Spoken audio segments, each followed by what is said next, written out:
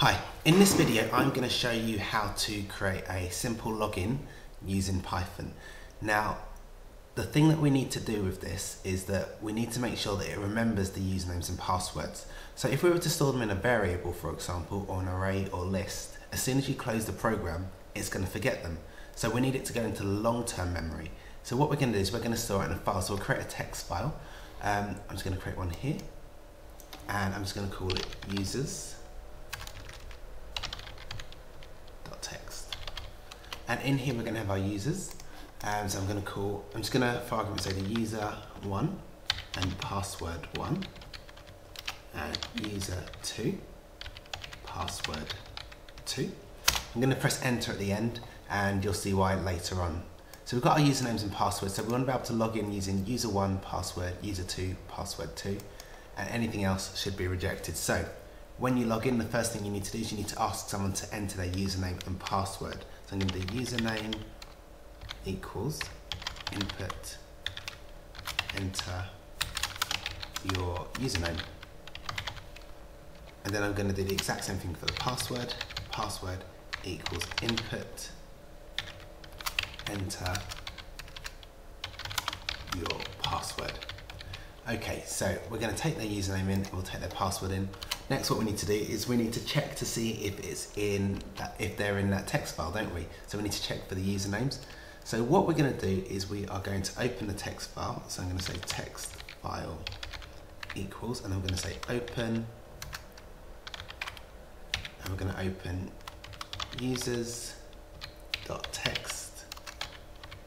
and we're going to do it in read mode. Whenever you open something, you also have to close it. That will come at the end, so I'm just going to put a bit of a space there. So I'm going to do text file.close. Then once I've done that, I've opened it. I need to read the contents in. So I'm going to use read lines to read it in. So I'm going to say users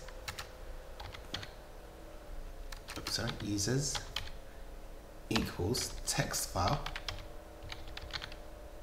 And I'm going to say .read lines, and what that will do is it'll read it all into an array, and then at the end I've closed it. So now I've got a variable called users which has all of the usernames, so there's only 2. Now on here what I've done is I've combined them so they're all on one line. So actually the reason I've done that is because all I need to do now is concatenate the username the users put in, the password that the users put in, and just check it against each line. I'll demonstrate it and you'll see. So what I'm going to say is, so we've opened it, now we need to search. So I'm going to just say search equals, and I'm going to say it's going to be username, and I'm going to say added on, we've got the comma, and then added on to the end of that, I'm going to add the password. And you remember at the end I said we were going to add a new line. So I'm going to just put a new line, add a new line onto the end. And this will make a bit more sense later on, but I'm just going to add that. So we've got username, a comma, password, and a new line. So let's just check that. We've got the username, comma, password, and a new line. And all we want to say is if search is in users, and let's say we're going to just print logged in. Otherwise we'll say fail or incorrect details.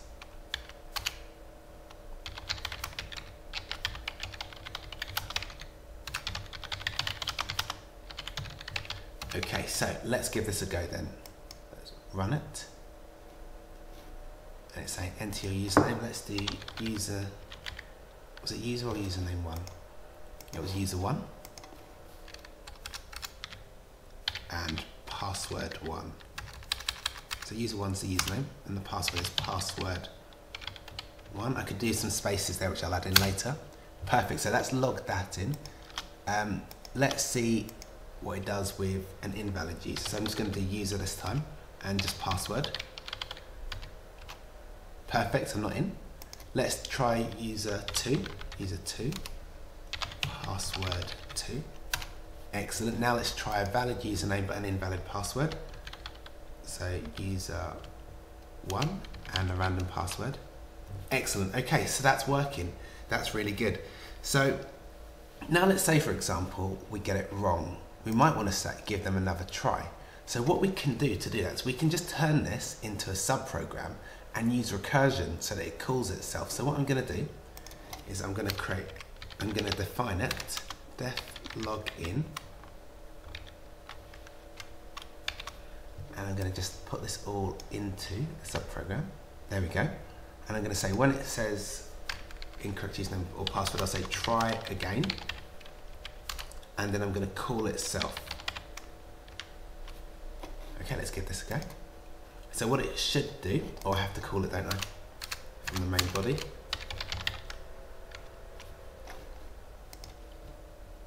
So I've got enter username, I'm going to put an invalid one in, invalid password. There we go, and it's just going to keep letting me, there we go, it keeps asking over and over. Perfect. Okay, so now what we're going to do is we've managed to get it to log in. We've managed to get it to save them in a text file, but maybe if you're playing a game or something, you might want it to refer to you later on. At the end of the game, it might want to say user 1 has won or something like that. So what we can do is we can get it to, once we've logged in, we can get it to return the username. So what I'm going to say is, because I want to know who it is that's logged in, and I'm going to store this in a variable. So what I'll do is I'm going to say return username. So the username that's been entered, that's been successful, I'm going to return it. And what this will do is now is we can say player1 equals login. And hopefully if it works, we can also do the same for player2. And what should happen is the username should be returned into those variables. So let's, at the end, let's print player1 to just see if it's in there. Okay, so let's give this a go. Let's get rid of player 2 because we don't need to see that right now. So username is going to be user 1, password 1, and what we're looking for is at the end it's going to print player 1. Logged in, sorry, user 1, not player 1. Perfect. So that's what it's done, is it's taken the username I've entered here and it's now storing it in this variable called player 1. So when I log in, I could say player 1 and it goes through the login procedure, and then it's going to save whatever valid username is entered into here, and then I would do the exact same line again for player 2. Good. Okay, so what we've done is we've managed to make a successful login system. Now here are our users. Maybe, for example, we want to add a new user. Okay, well, yes, we can always write them into the text file like so, but it doesn't really work like that, does it? So maybe you want to have a system where the user can register, for example. Okay, so what we can do is, I'm just going to get rid of this bit now. I'm going to create a new subprogram called register. Okay, and this is going to work really similarly. All we're doing is we're going to add to the end of the text file. So what we're going to do is we're going to ask them for the username and password, like so, like we've already done. And then what we're going to do is we're going to open our text files again, the one with all the usernames and passwords. However, this time we don't want to open it in read mode. We want to add to the end of it. So what we're going to do is we're going to open it in append mode. So we're going to use A. And we're not going to read lines because we're not going to read it in. So we're going to just open it and we're going to close it later on. We'll close that when we're finished adding to it. So what we're going to now do is we're going to concatenate them together, the username and the password, so that it's in the same format as we have here. So what I'm going to do is I'm going to do new user equals, and I'm going to say username plus the password, plus a comma, sorry, plus the password. Now what I'll do is I'll show you why it is that we added the new line on. I'm going to leave it off for now, but you're going to see what the error was and why we had to add the new line. And then once we've done that, we can close the text file. That's perfect. So now let's call the register function. So all we want to do is we want to be able to add to that text file. So got this, I'm going to call it new user and new password. And what should happen is this should be in our text file. No, it's not gone in there. Why is it not in there? So we've got text file, users.text A. Oh, we haven't written it, have we? So what I'm going to say is where on line 25 I've concatenated them together. Now I need to write it to the text file. So I'm going to say text file dot write, and I'm going to write in there the new user details. Okay, let's give this another go. New user, new password. Okay, let's have a look. There we go. We can see it's added them. So let's now add a second new user. Second user. Second password. Let's check. Right, can you see it's put them on the same line? So the problem here is what we should have done is once we wrote our new user, we should have also written a new line so that it goes down one.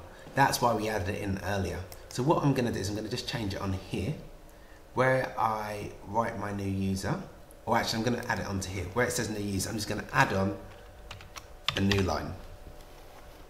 Okay, let's give this. Okay, I'm going to call this one new line and put the password as new. I think actually it's still going to make the same mistakes. I didn't put a new. Let me put the new line in there. There we go. Let's give it another go. And call it line and test. There we go. See how it's put it on a new line, and it's also putting a new line for the future ones. So what we've got here is we've got two functions. We've got login and register. When you start your program, you could say something like, would you like to log in or register? And the user could choose. And what it could be, even once they've registered, you could always say, once they've done all of that successfully, you could say, please log in. So we could call the login feature, say, please, print, please log in. There we go.